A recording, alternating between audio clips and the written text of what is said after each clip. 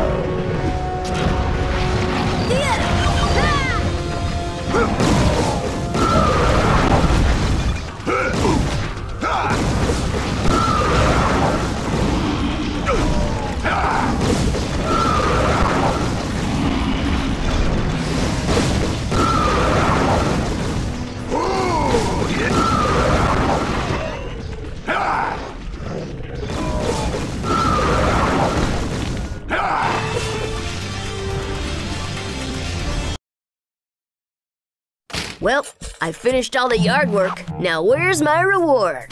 They've reported another alien plant outbreak in Seattle. But don't worry, you'll have at least an hour to eat before we arrive. If this is a reward, I'd hate to see the punishment.